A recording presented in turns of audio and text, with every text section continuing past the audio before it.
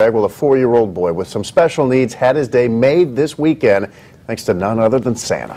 A special interaction happened between the two of them at Glenbrook Square Mall. WANE 15's Michael Kuhn caught up with the boy and his family in Kendallville, and you have more on the heartwarming story this morning. Yeah, I spent about an hour with him yesterday morning, and I can't even explain to you in words just how cute Austin was.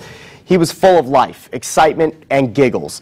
But instead of telling you about it, I'll just let you see for yourself. Meet Austin Mainers. He's 4 years old, loves Paw Patrol, and can light up a room in a second.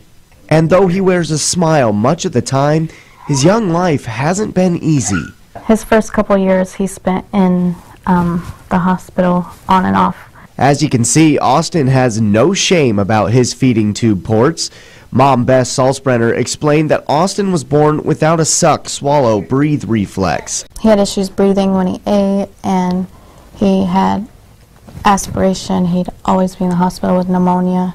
After years of doctor visits and therapy, Austin finally got approval to start eating food again just a few months ago. I can eat now.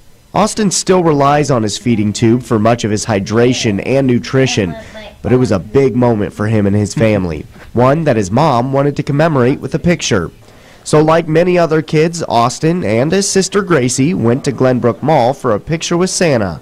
I thought it'd be a good way to have like a memorial picture. Unfortunately, it didn't start out the way she had hoped. Austin has autism and was getting overwhelmed by the large crowds.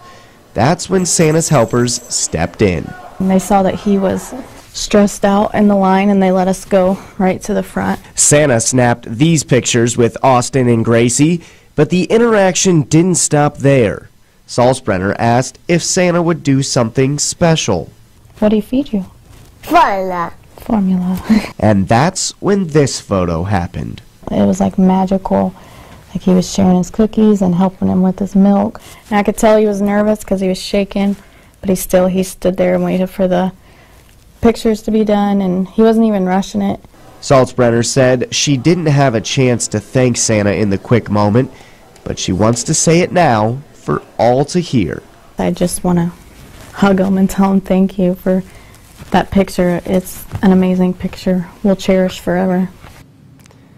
Now, we did try to get in contact with the Santa involved in this story, but didn't have any luck.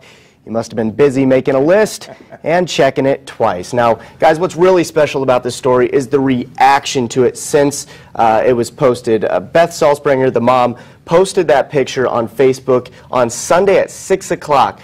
And already, I got to get this right, it's been shared 35,000 times and has 74,000 reactions and counting. Well, it's an emotional photo, and it just touches you right at the core and at the heart, and so I'm not surprised by that reaction. Well, and the mom told me, too, that she's really happy that this is bringing some awareness to other kids that have feeding tubes and other special needs, and that they need just as much love as anybody else with Santa. And once you see the beautiful backstory behind it, it's going to get a lot more clicks. So I hope so. Great job telling us that story. Thank you, Michael.